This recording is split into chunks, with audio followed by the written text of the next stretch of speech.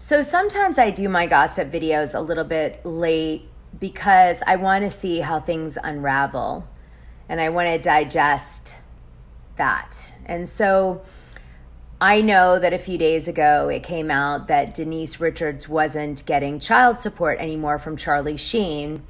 And intentionally, I didn't do a video right away on it, although I thought it was really interesting myself. I was like everyone, I was like, whoa, you know? But anyway, here's my breakdown of the Denise Richards, Charlie Sheen drama around the child support.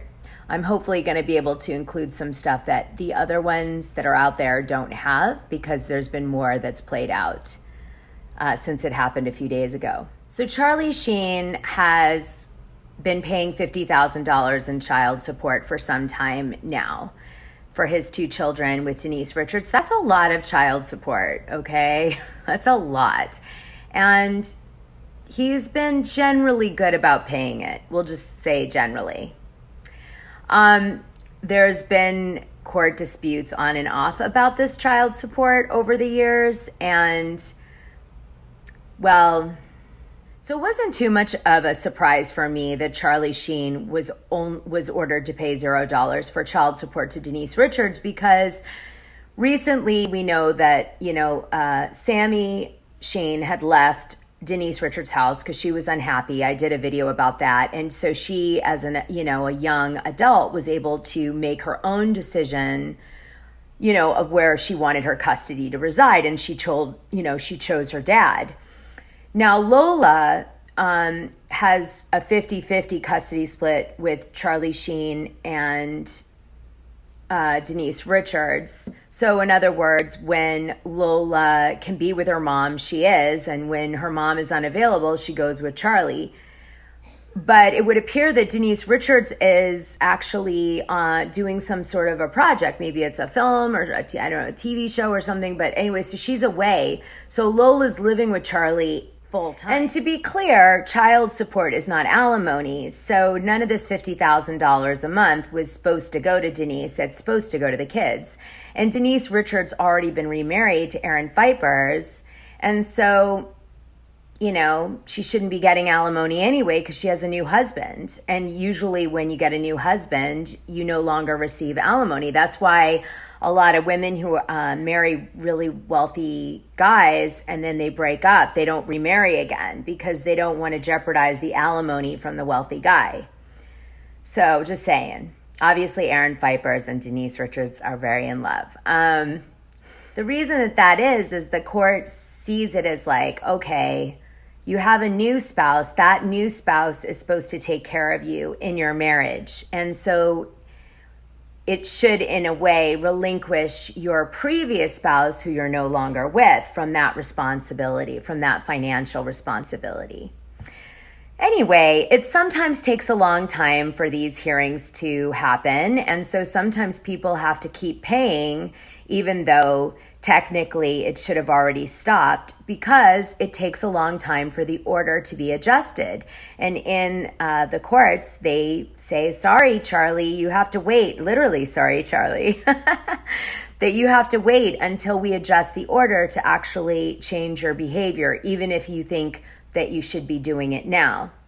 Now, you can go into court, of course, and you can say, can you, order some money back to me because I shouldn't have been paying it. But they generally expect you to follow a court order until it's properly adjusted. And so, yeah, it's tough. So Charlie's been, I think, pretty frustrated with the court system and his interaction with Denise Richards for a long time. So he's been shopping in Malibu, doing grocery shopping and being a dad, which is nice to see him in this role.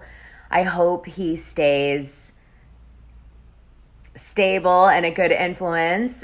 Denise Richards said she was disappointed that the court ordered, her not to receive the child support. I don't know. So Denise Richards' legal camp said that she didn't know there was a hearing, which is why she didn't show up and got this judgment. Because usually if you don't show up to a court hearing, the judge will just automatically, have the other person win because they find it a big disrespect for not showing up at a hearing. So Denise was like, I was working. I didn't know. Charlie has, in the past 6 months pushed it out, a bunch of hearings. So I just got, confused, and that was that. Now, I'm not sure that would have made that much of a difference if she had appeared in court because, like I said, if she's not taking care of the 2 children, then you shouldn't be receiving child support. And as I mentioned, she's remarried, so she shouldn't really be getting alimony from Charlie Sheen anymore anyway. Now, Denise Richards made $1 million on her first season of The Bold and the Beautiful. That's the rumored amount she made.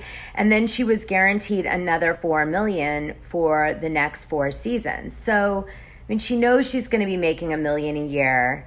She would have only made like around $120,000 her first season on Housewives, and it would just escalate slightly thereafter.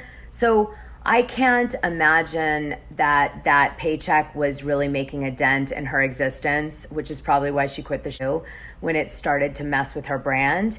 But The Bold and the Beautiful is paying serious salaries. So I think she's okay. She has like a big house and, she has like, I'm sure, a lot of expenses, but I don't think like she's living so above her means at $1 million a year. I think she's okay. I do think she's going to miss the $50,000 a month. Okay. I do. But, that said, Charlie has to pay all the kids' expenses now 100% because he's not paying child support. Their school costs, everything. Now, Aaron Phypers, he's upset because he says Denise Richards is upset because she had done so much for Charlie Sheen over the years when he ran into trouble. I think she means like taking care of Brooke's kids when Brooke went to rehab and Charlie was unable to do so. And she's weathered a huge amount of bad publicity, which obviously probably hurt her career because of Charlie Sheen's antics. I think she's also pissed that Charlie Sheen's house is like a big party and she's kind of trying to have certain rules, although I have heard her house is a bit chaotic in its own right. So anyway, this is it. Now, Aaron Phypers was like, I feel so bad for Denise, but I'm wondering how much money is Aaron Phypers bringing to this marriage? Because last I checked, he had like a new age clinic that wasn't really functioning anymore in Malibu. So I'm really confused about him. Like, what's he I'm sure, he spends time with Denise's adopted daughter who has some disabilities. And he probably plays a really active part in her life, while Denise especially is away. But, you could probably still have a career at the same time, given the amount of money that Denise Richards makes. So we'll have to see how that all plays out. Yeah. I'd say Charlie Sheen feels like he's getting a little bit of redemption, that both daughters seem to want to stay with him over Denise Richards. I think he feels like that. I don't know.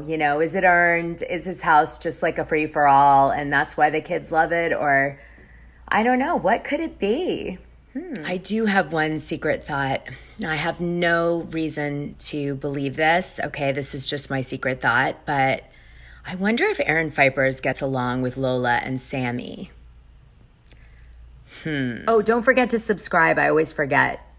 I'm going to be doing a live after part 1 of Real Housewives of Beverly Hills if you guys are around and you want to watch it.